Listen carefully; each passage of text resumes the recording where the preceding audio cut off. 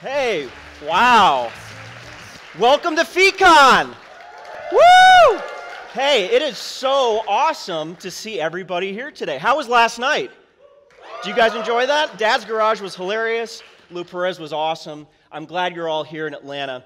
You know, it is an awesome, awesome thing today on Adam Smith, the father of economics, his 294th birthday. I know we can nerd out a little bit here, right? That we are all here, and we have here at FeeCon this year over 700 people, which is awesome and so far beyond any of our expectations. We have people from Australia, Georgia, India, Nigeria, Sri Lanka. In fact, we have somebody here from Australia who traveled almost 10,000 miles to be here, which is awesome. So thanks to everyone for being here.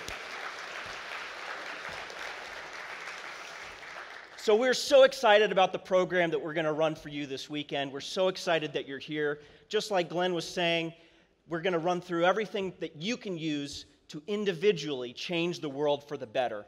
We're going to run through urbanism, entrepreneurship, economics, technology. There's a hack day going on where people are learning how to do different things and create value for others. We're going to cover the gamut, really, of human knowledge and how you can use it to improve the world. So we're really excited about all the sessions that we have ready for you here today. What the real point of FeeCon is for you to circumvent the system, to overcome the obstacles, to go around the rules that are put intentionally in some ways to thwart progress. We want you to be able to hack the system in a way that, again, allows you to realize your dreams. I love this graphic because sometimes when we're thinking about how we're going to work our lives and advance our own careers, we see a maze in front of us, but all you have to do is go around. You have to create a new way of doing things, and that's what we hope that you're going to get out of FeeCon this weekend. So before I go any further and kind of continue with the program, I want to tell you a little bit about what brought me to this way of thinking. When I was a kid, we would have a lot of conversations around the dinner table about where my family came from and why we were so happy to be in the United States. And this is a picture of me and some of my family at one of those dinner table conversations. I'm probably a little young to recognize exactly what's going on here in this picture, but at least I knew that it was being taken. You see, my dad was from Poland. He's actually right here in the front row, if we could give a hand to Dad.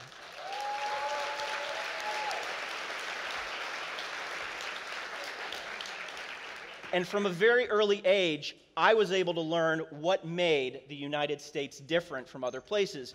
Because here, we had a roof over our heads, we had food for every meal, we had 2 cars, which is kind of exceptional even in the 20th century. We had even enough computer equipment to keep me tinkering. This is a picture of me as I was preparing for my 5th grade portrait. The other kids didn't seem to think it was as cool a thing that I had a computer keyboard for my 5th grade portrait, but I loved it. So we had a lot of stuff. We weren't wealthy by any means, but we had enough, and we felt wealthy ourselves. Here's a picture of my dad's family in Poland. And so when my dad was 8 years old, he moved from a communist dictatorial state to the United States and was able to create a new life for himself and become a successful entrepreneur. And it was through those initial formative conversations that I first appreciated that a billion minds acting individually for their own self-interest are superior to a single mastermind trying to control everything from the top down. And so from that point, I began to understand, as Glenn was saying, the amazing power of the market to find ways to serve people well. So that's, again, what we're doing here at FeeCon. I'd love to talk with each of you, if possible, about my own story, to talk about why you're here, and to hear how all the sessions go this week. We're really, really excited that you're here. So before we do anything else, I want to do a couple housekeeping notes. How many folks have downloaded the FeeCon app? Just give me a round of applause. All right. So the FeeCon app is especially important because through it you're able to figure out your sessions, you're able to plan your schedule, exchange contact information, get announcements as we have them. Please go to the iTunes Store or to the Google Play Store and download the app. It's free of charge and it'll enhance your experience greatly. The other thing I need to mention is for everything that you post on social media, we would love for you to hashtag FECON so that we can see everything that everyone's up to. Now, I have to acknowledge the fact that we have so many generous sponsors at this event. The premier sponsor of which is the Diana Davis Spencer Foundation. Let's give them a round of applause. They support both FECON and a bunch of other groups in our world that strive for ideas to improve the world and to improve people's lives. The other sponsor I would love to mention is Freedom Factor. Let's give them a round of applause. And Freedom Factor, they have a mission to distribute 100 million constitutions of the United States all around the country so that they can help to unify people underneath that document. So thank you, Freedom Factor. Well, I'm going to continue with the program, and I'm going to introduce our next speaker. I was actually driving home from work the other day, and I turned on NPR. I love NPR. And there's a show called On Being, which talks about religion, talks about spirituality, talks about ideas. And I heard a familiar voice, which I wasn't expecting. And that voice was Matt Kibbe. And Matt was on a show talking with somebody who many people would actually assume to be ideological opponents for what we're talking about here today. And in fact, Matt's ideological opponent. He was talking with this person. He was conversing with this person to build bridges between the right and the left and the center, to bring us all together because we have so much more in common than sometimes people want to admit. So I was listening to Matt. He was talking with this woman who considers herself a progressive, building bridges. That's what Matt's career is all about. And Matt Kibbe, he was the founder of FreedomWorks in 2004, serving as its president until a few years ago. He's now the president and the chief community organizer of Free the People, which is an awesome organization I hope he talks about. He is the author, most recently, of the New York Times #2 bestseller, Don't Hurt People and Don't Take Their Stuff, which I think is an awesome way to describe what we believe at FEE. Everyone, let's welcome to the stage Matt Kibbe.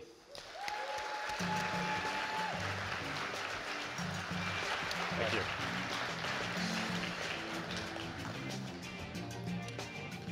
How's everybody doing? Okay, be honest. How many of you have not gone to bed yet from last night? The advancement and diffusion of knowledge is the only way to defend true liberty.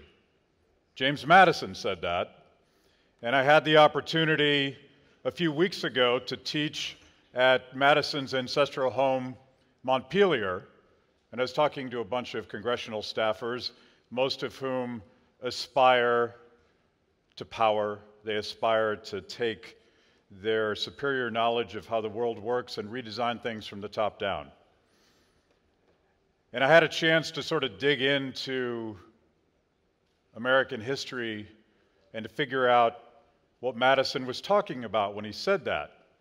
And I had a chance to check out Madison's home, and when you walk through Madison's home, there is pictures all over the place. He had pictures of his intellectual mentors, he had pictures of his intellectual enemies, but he also had a picture of his teacher, a guy named John Witherspoon. John Witherspoon was an immigrant, and he was a member of this radical sect called Scottish Common Sense Realism.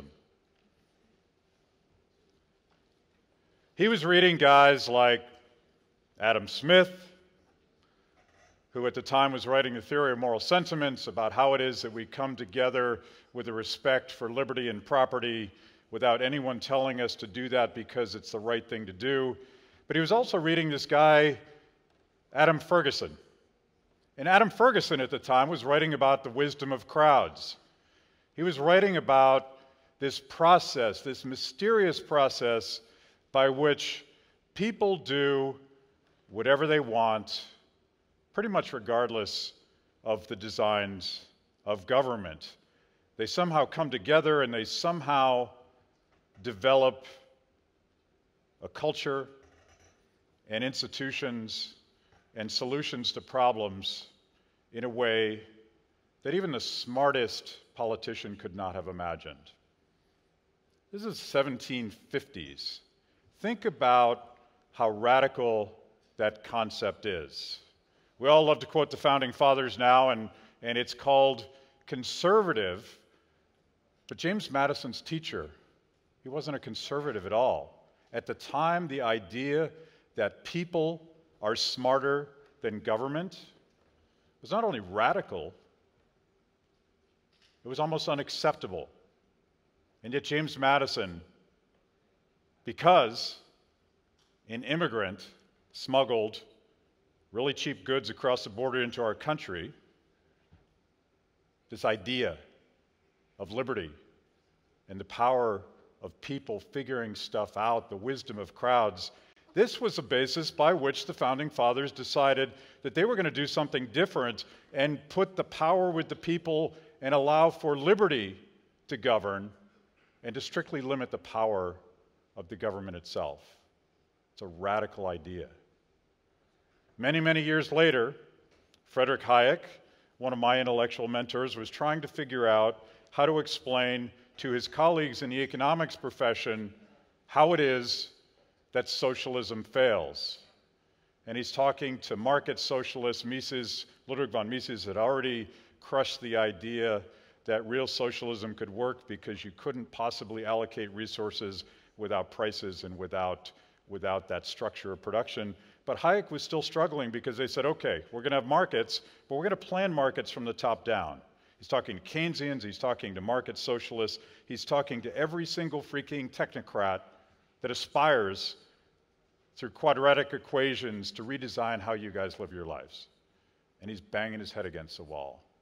Hayek's like, look guys, there's something about this market process. There's something about the way that you and I and everybody else in civil society comes together to do things that no one's ever been able to do before because they respect the fact that each of us is different. Each of us knows something that nobody else knows. Each of us has aspirations.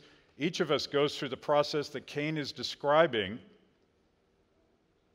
by which you get to that ultimate, penultimate position in your career where you're hanging out with Scooby-Doo. That's freedom. But Hayek was failing. You know, most people think that Hayek lost the calculation debate that he was having with Keynesians and socialists because he was trying to describe this process. And back then, it was hard to see. Adam Ferguson saw it, James Madison saw it, but most people couldn't imagine this idea that you could somehow do all this beautiful stuff without a plan. I always wonder what Madison and Jefferson and Mises would think about the world we live in today, where technology and social media and all of these ways that there is radical disintermediation and democratization of information and knowledge and human relationships and the way that we put food on the table. All of this stuff looks a lot like what Ferguson was talking about. These magical things happen when you just get out of the way. So would Madison tweet that? Would he post a meme on Facebook? Would Molly take away his Snapchat account because he'd gone way too far? Maybe.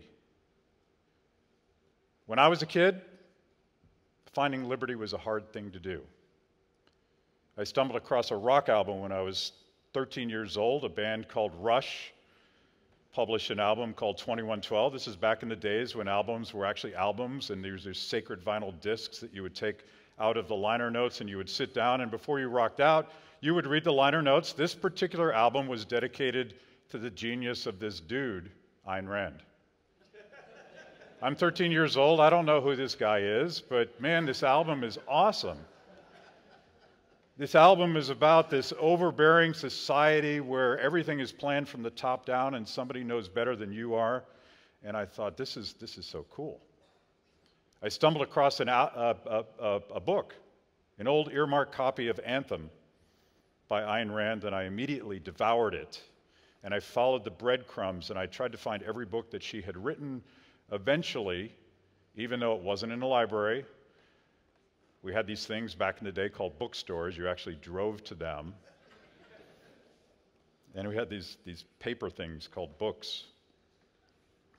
She eventually says, you got to read this guy Ludwig von Mises if you want to understand economics. Do you know how hard it was to find a copy of Human Action when I was 16 years old? I don't know how I found it, but I read it. I didn't understand it, but I was trying to figure it out. And by accident, my dad was transferred to a place called Grove City, Pennsylvania. I didn't want to go to college. My dad wanted me to go to college. I discovered Austrian economics. I discovered the Foundation for Economic Education. And today, if I had gone through that whole process, it would have taken me about 2 seconds because I would have just Googled it. That's what people do today. This is the radical transformation that those of us that believe in liberty face today. There's an opportunity to do things that we've never done before, and it's all based on the philosophy that you and I believe in. It's the belief that you and I can change the world and fundamentally transform the conversation from the bottom up, regardless of what Marxist professors are telling us, regardless of mainstream media, regardless of any single politician that has designs on your life, because the power has all shifted back to the end user. This is our opportunity. This is our opportunity to talk to people that don't think they agree with anything that we believe in. Talk to young democratic socialists. We talk to progressives. We can talk to people all the way down at the long tail of the internet who don't even know that they care about liberty because they're too busy living it. They're too busy taking care of their families and pursuing their dreams and working really hard to get ahead and to achieve careers the way that Kane described.